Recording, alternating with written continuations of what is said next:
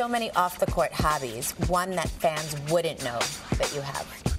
I like to go to the movies. I really don't have a lot of time now with my 3 kids. So I could say just spend time with them. Favorite movie of all time?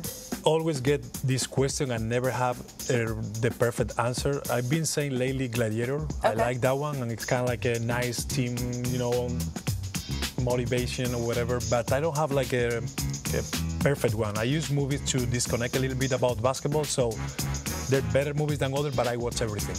A kids movie that your kids make you watch all the time? Now we're with Madagascar. I got with the 3rd one now, so it's been a few times a day now the last week. The number of foul shots, just shooting around, that you've made in a row? I don't know, maybe 40 or something. I don't know, 50? We'll go with 50. Yeah, let's go with 50. Yeah. It sounds better. Yeah. Last time basketball made you cry?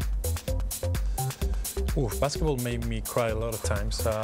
Last time, I could say, sometimes people don't realize how hard it is to be out there every night, and it was a tough season for us last year. So it was a couple of times, you're home and you try to help, but you can't. I was out with Achilles, so one of those bad days you have when you have your own time. True or false, you own a farm? I just say this. I think it's in the middle. I own a business about ham. The Pata Negra is like the most famous ham from Spain. Okay. But I really don't own the farm with the pigs. But I'm in the business. I have a company and I have to work with different farms to buy those pigs and do my ham. A player out of your sport who you admire? Rafael Nadal. Because? I know him for a while, but just not only because of what he did as tennis player. He won everything and all that stuff. It's just how he is as a person. I think how he handled himself. I think he's a great guy.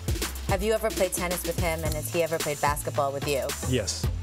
And I don't know who's worse in the other sport. I was not good in tennis playing against him when he, it's impossible. And yeah, he was okay playing basketball actually. He makes a couple of best shots, not a bad form.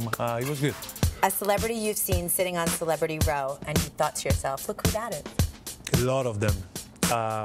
Tom Hanks last year was there at the Madison. Yep. All of them. I don't know. I'm like, I'm that kind of guy.